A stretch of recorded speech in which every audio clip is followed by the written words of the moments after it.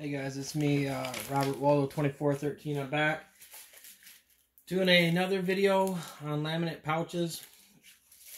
Had a few more questions about them. So in this video, what I'm going to do is we're going to go over it one more time using the laminate pouches from Walmart. You can see here's what they are. What I'm going to do is find the side that has the opening.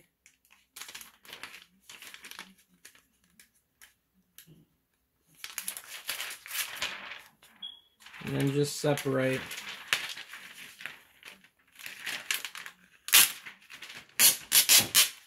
When you do that, now you've got two sheets so you can use it twice. So what I'm going to do now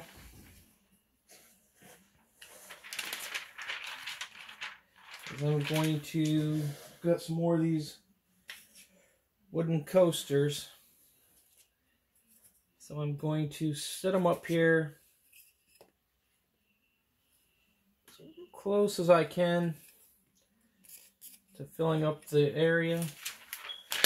And then what you're going to do, you're going to put the matte side against them.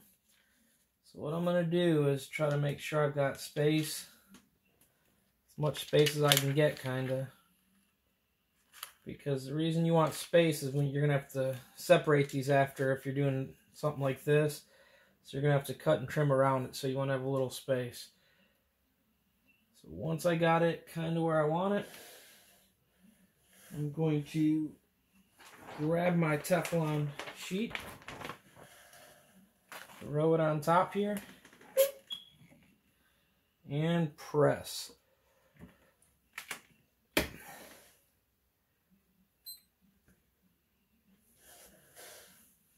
The time I'm going on these, temp is 400. I'm going about 35-45 seconds. You can go a little bit less. When you run them through a laminator, you're not actually running them that long. But I just want to make sure they heat up, bond really good. And you don't want it to not be bonded well to it. You want it to really kind of soak into it. This heat press, it's an old one, it's a Knight. Around the edges, as you can see how it moves.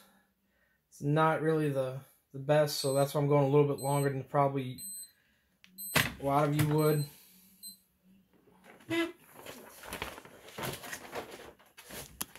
And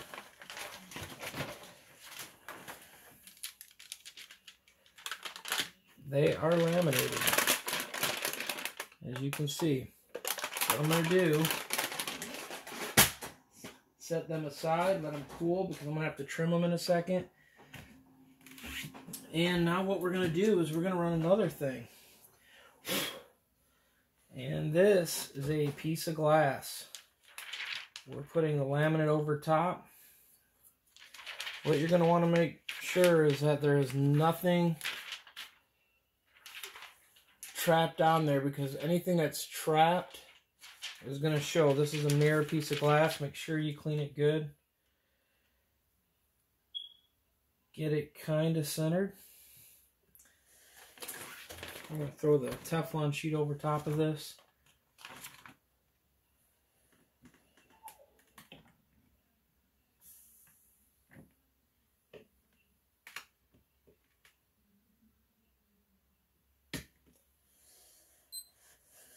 This has posts underneath it, so I don't want to put too much pressure and actually crack it in the middle. So just kind of be cautious how you set it on there and the pressure you put.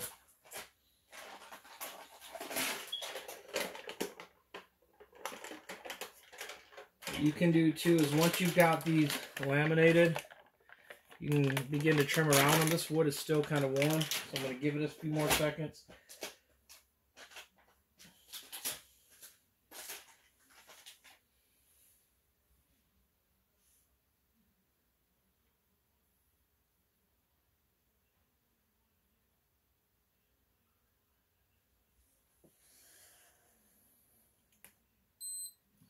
And with this glass, with the contour, I really don't think it's going to blend over. But we're going to find out. Didn't lay the best. Kind of bubbled it up. So what I'm going to do, let it cool. Gonna try to let it cool. It's extremely hot. I actually just used some little feet pad off, so with these out of the way, I can actually smash it a little bit more now. It is still super hot though.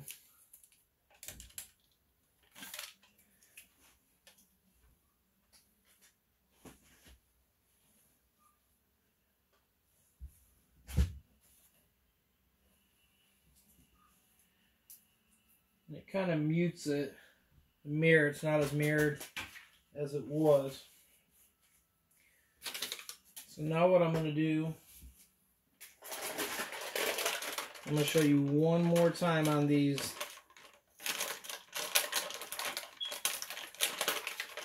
The coasters.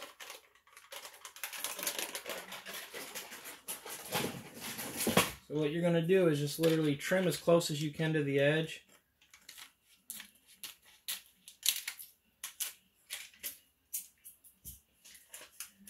And another method that might help you too is get a sharp X-Acto knife. This one is not sharp,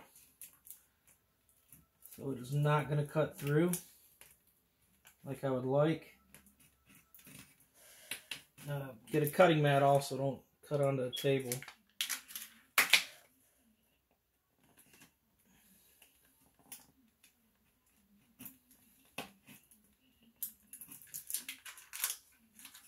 But you can actually have it cut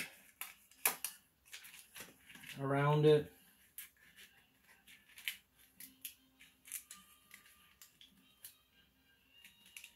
There's enough little lip there, you can actually kind of slide it around and actually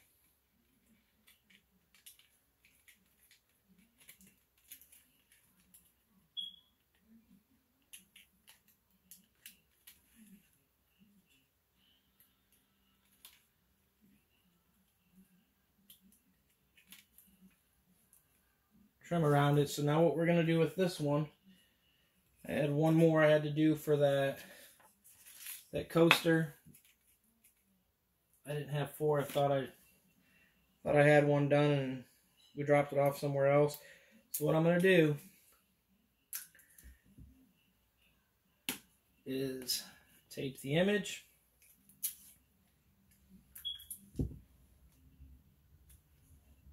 Get it kind of right in the center. Throw the old piece of paper down.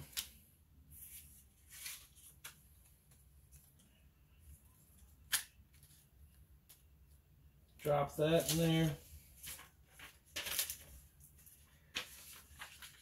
Throw a piece on top.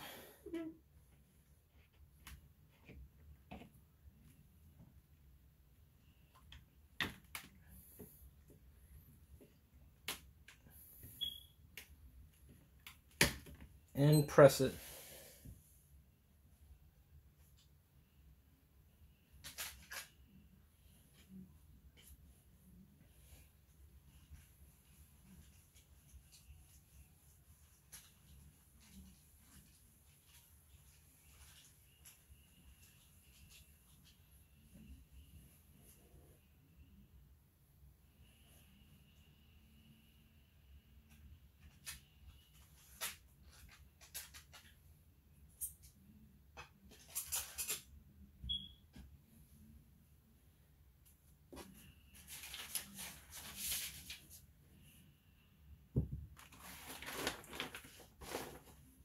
What I'm going to do is finish this one up.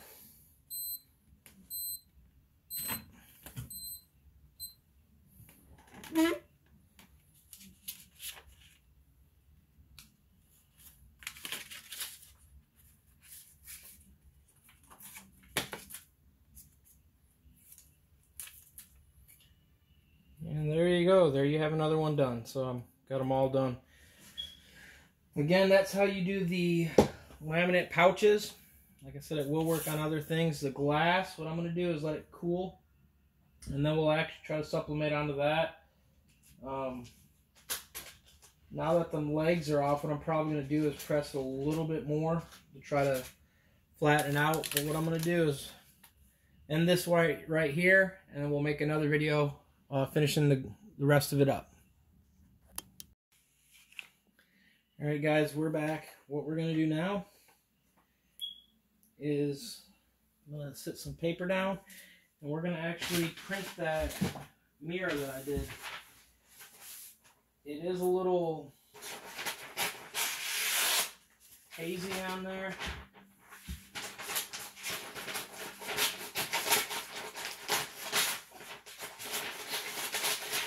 It looks kind of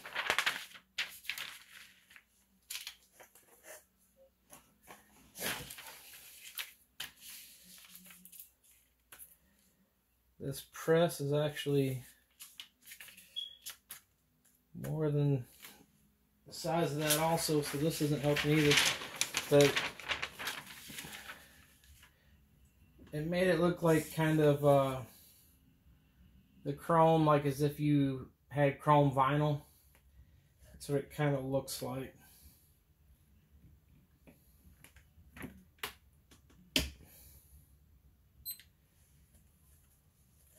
We're gonna press it and see what happens. Making some noise.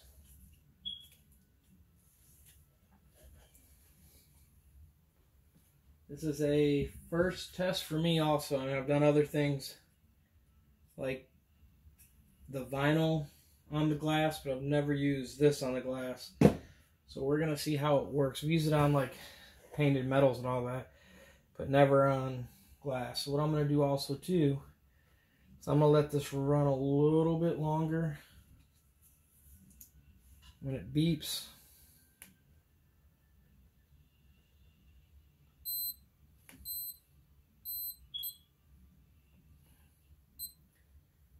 just because I want to make sure it's good and warm.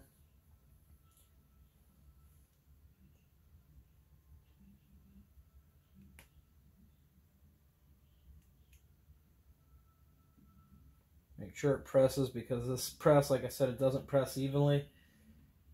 So the image could be off a little bit.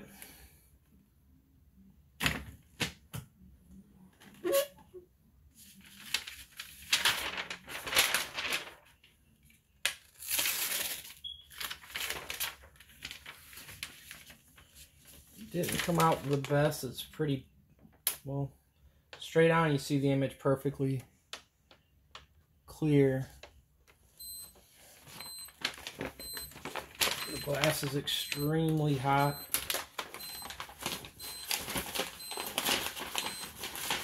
This is one of them things you have to look at it straight on. As you can see at the angle, you don't really see it, but straight on, everything comes out. So it does work. That line that looks like that, it's an oxygen tank. So there you guys go. It does work on glass. You can see around the edges where it's kind of crinkled, where it didn't lay flat. There's a chamfer on this mirror. So it did work on the mirror. And it does work. Hope you guys like this. If you don't mind, hit the like button and subscribe button. And we'll try to get you guys some more stuff out. Give it a thumbs up also if you don't mind. Thank you. Hey guys, it's me, Waldo2413. I'm back again. Here's another quick tutorial. We already went over these once, but we're going over them again. These are the little coasters. I promised Rooster I'd make them, a few of the Freddy Krueger ones. So what I did this time is, to make it a little bit easier to make sure it's in the center, I put an outline around it which is bigger than my print, so that I won't have that line on the print. But it gives me something to line up. So what I'm going to do is lay it on backwards to Just like that. Line it up. And then what I'm going to do is throw tape on it.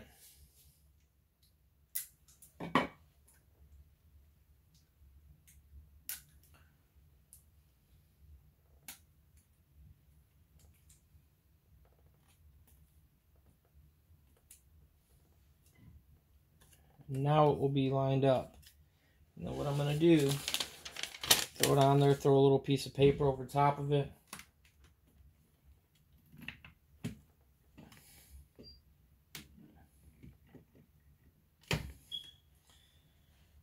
And we'll let it go.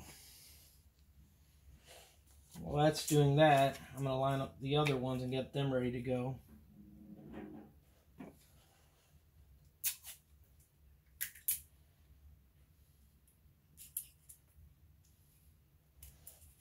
You could do this without heat tape.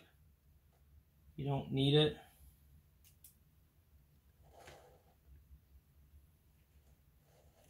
It just makes it so I can have them ready to go. You could kind of line it up through there. And not have to worry. But this makes it just a little bit easier so that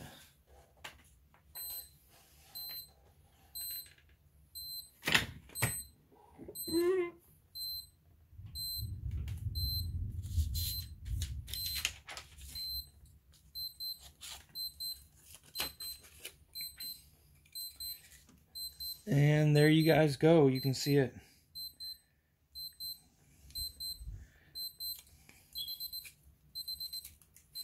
That's one of them, and we've got a few more.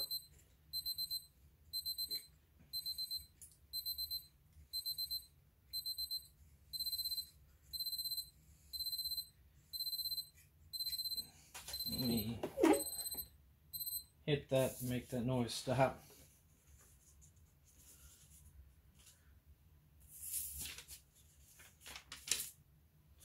Now I gotta figure out, oh, there it is. Where I put that other one. We're gonna do the same thing. Actually, what I'm gonna do is,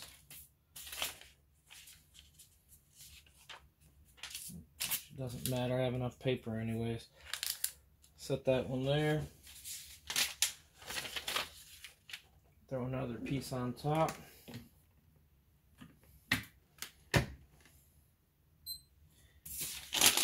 And let it go.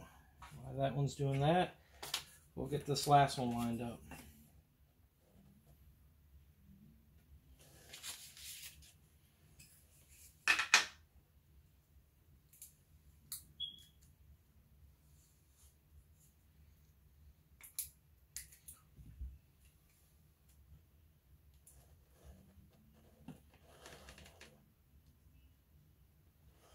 If you don't mind, Rooster, when you get these, post a comment underneath, let me know you got them, and let the people know what they look like, because it's hard to see on the film what some of these look like. Like I said, these are actually just made. They were leftover round pieces of wood that I had from a project we lasered out. And again, these were done with that process I showed you guys in the earlier video. And that process is using laminating pouches. You can get them online. They're clear. You use the one side that kind of like the adhesive side. You stick that to any object, adhere it for a little while, and then like on these, for instance, I trimmed them off on the wood, and then now I'm just actually using the laminating on it, or the laminated side. All I'm doing is actually using that as what I'm putting my sublimation onto.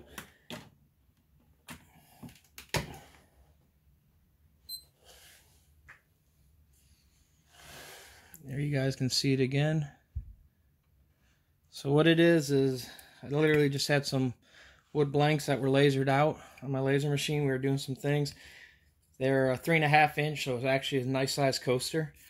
So what I did is I took a laminating pouch, put them on this side here, and then trimmed the edges off so that there's not too much sticking off on it. And then when you do that, that laminating pouch is actually got polyester in it, so it's a polyester material. And when you do that, you can sublimate onto that.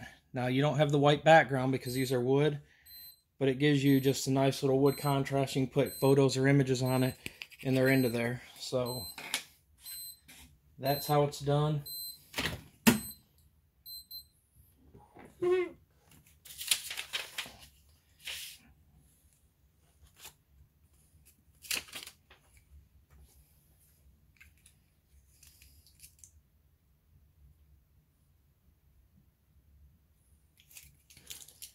And there you guys go. This is, again, how to use a laminating pouch on an object. And for instance, I made coasters just by using a laminating pouch.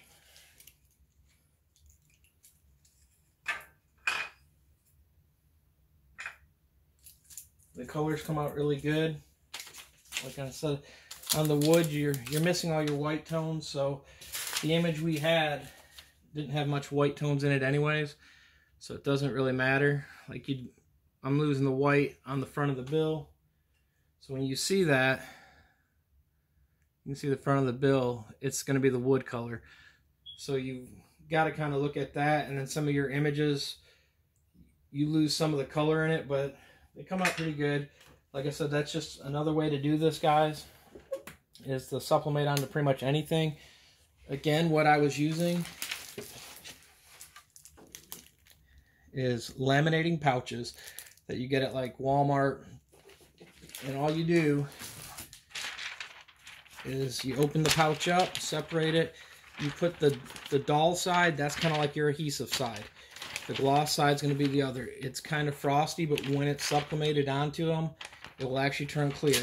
So whatever you put it on, you can put it on metal, plastics, anything that can handle the sublimation heat. Put it on there, sublimate it, and then trim around the edges to give you a smooth edge. Once you do that, then you sublimate just like it's a normal object. So on these, I was going 400 for 47 seconds, I think it said, or whatever it was.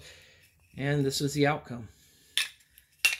If you guys don't mind, hit the thumbs up. If you want to get notified when I do a new video, ring the bell. If you guys don't mind, leave a comment, give a thumbs up. And if you're not subscribed, please subscribe. Waldo2413, peace out.